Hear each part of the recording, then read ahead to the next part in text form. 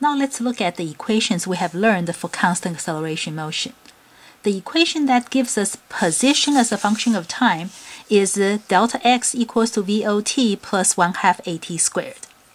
Since delta x is the final position minus the initial position, that means if I add the initial positions on both sides, I would get the position as a function of time to be, if I add initial position, I will get this plus VOT plus 1/2 AT squared.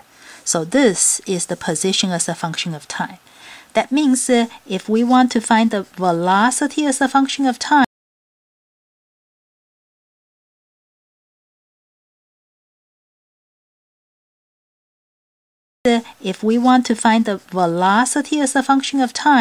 we just have to take the derivative of the position, the time derivative of the position. Now this is a constant. The initial position is a constant, so when we take derivative, we get 0. And this is VO is a constant coefficient. The initial velocity is a constant.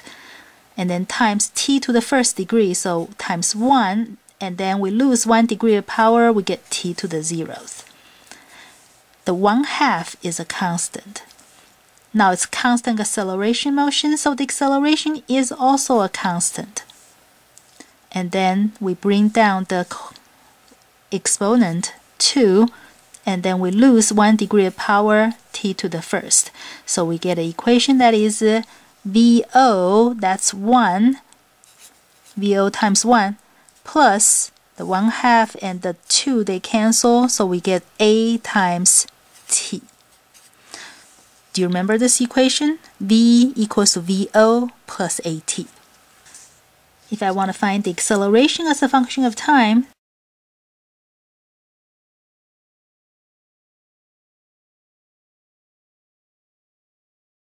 I have to find the time derivative of the velocity.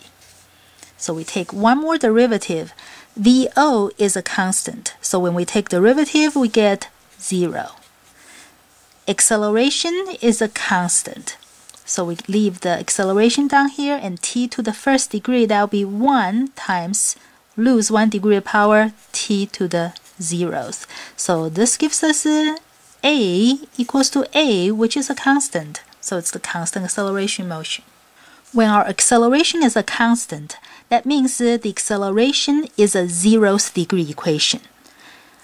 And because when we take derivative, we lose 1 degree of power, that means when we go back up here, the velocity should be a 1st degree equation.